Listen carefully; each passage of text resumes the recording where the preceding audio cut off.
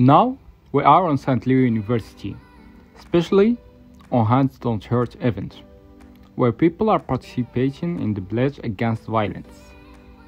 Now it is 11 a.m. and the number of people who wanna join this pledge is increasing. People here are selling books related to violence. Also, they are writing some quotes on t-shirts against violence.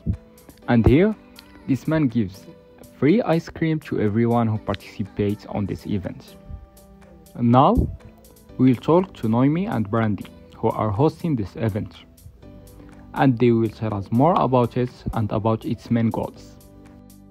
And so this event today brings awareness to various things: hazing prevention, domestic and dating violences, as well as other awarenesses for college students. We're so excited to be here today, and we have students chalking the walk, pledging against violence. We also have them participating in a clothesline project where they're able to write a message on a piece of clothing, a paper clothing, and also answer a question: how will you stand up to violence? Here, we see those two girls who write this sentence: speak up.